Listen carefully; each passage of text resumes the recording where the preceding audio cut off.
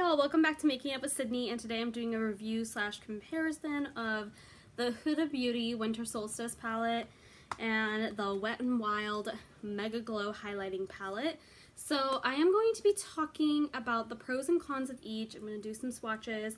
I'm also going to tell you about whether I will be keeping either or both of these in my collection. So I want to kind of start this off with saying colorful highlighting palettes have kind of been the thing lately, and it's kind of crazy because last year, this time, really, to my knowledge, the only super colorful highlight palette was the Moonchild by Anastasia Beverly Hills, and now it's just kind of like very common. So I want to kind of show you both palettes. So neither of them have a mirror. This is the outside of the Huda palette. The hollow in it is really pretty right here. And then on the inside you have another hollow star, and then you get a cream highlight and 3 powders. You have Frosted Kiss, Arctic Glow, Northern Lights, and Winter Rose.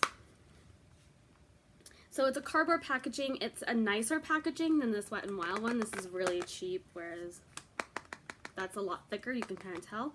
It has this kind of really cheap plastic right here, and there is nothing, just the ombre of the cardboard.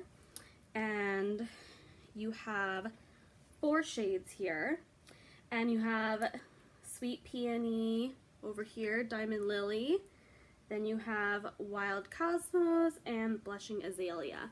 So these are really pretty. And I thought because these palettes looked so insanely similar, I would kind of do like a review comparison and maybe even only decide to keep one, which I've kind of already made up my mind, and I'll explain that in a bit. So I'm going to swatch Frosted Kiss, which is the cream, right on my wrist.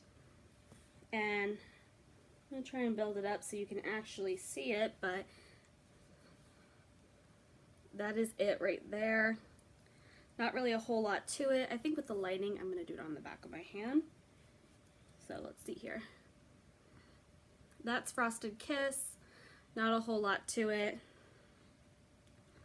And really, I wasn't that impressed with it. I love Huda's highlight kits, so, and usually the creams aren't my favorite, but that's beside the point. So this is a more subtle highlight from the Wet n Wild kit. And this is in Blushing Azalea, and this one I would say is similar in color and effect to Frosted Kiss from the Huda palette. So I'm going to get my wipes really quick, wipe off my fingers.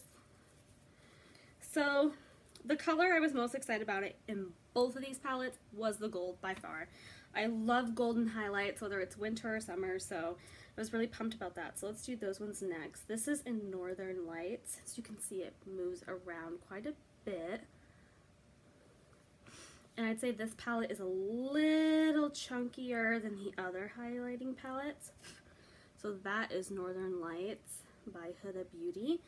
And this right here is Wild Cosmos from Wet n Wild. There's those two next to each other on my finger.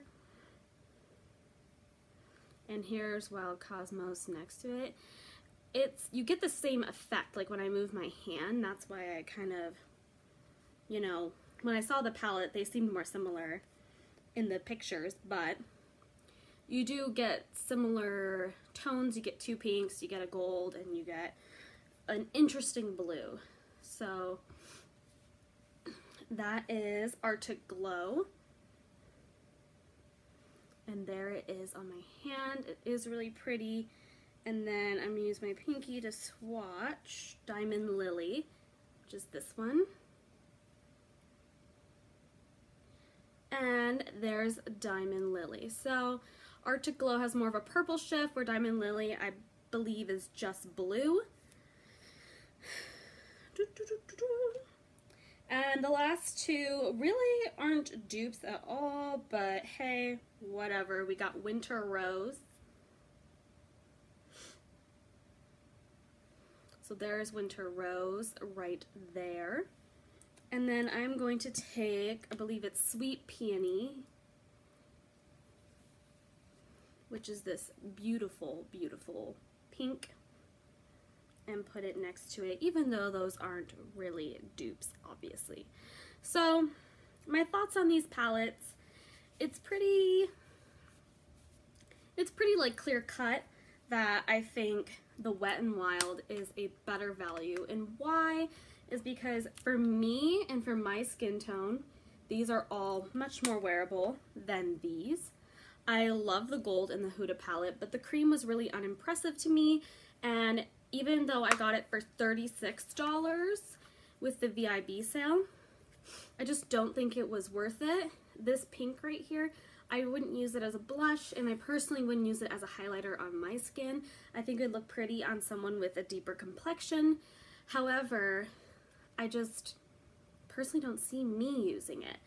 Huda has had darker colors before, but you could kind of like sheer them out, or they were more universally flattering. And then this blue, I don't know. I wasn't really feeling it. These were, to me, these three shades in particular were just darker colors of the Moonchild Glow Kit, which I have and love, and it's been very used and well loved by me. Where this, I haven't really used it. I used the Northern Lights the other day, and I really did like it, but because I'm such a like gold highlighting freak, I have like way more gold highlights, even some that are similar to this. So nothing was super unique for me and my collection. However, if you're looking to try a Huda kit and you don't have colored highlights, I think this is a great one, especially if you have medium to deep skin. I think this would look beautiful. Whereas this Wet n Wild one, I am keeping it. It was $15, and you get 4 pans, which if you got 4 pans of the Wet n Wild Mega Glow highlights, that would come out to a total of $20. I love these. I do think they could work for deeper skin tones as well as light and medium. I think definitely for light skin, lighter skin tones, this one and this one would be great. I think for deep, this one would be great if you want like a true highlight. I think medium, that would work really well. But honestly, I think you could play with all of these and make them work the way you want them to. What I often like to do with darker highlights on my skin is put it high up on the cheekbones and then pop a really light color in the center, because then it still gives you that highlight, and then you get to wear like a funky fun color. So personally, I think this, you could make it work for really anyone.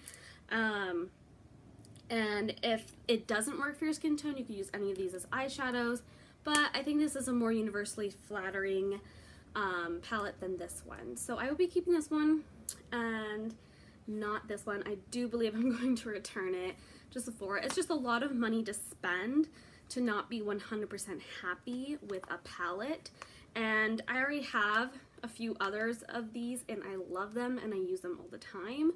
So I would rather hold on to those and then just pass this guy back to Sephora and do a return.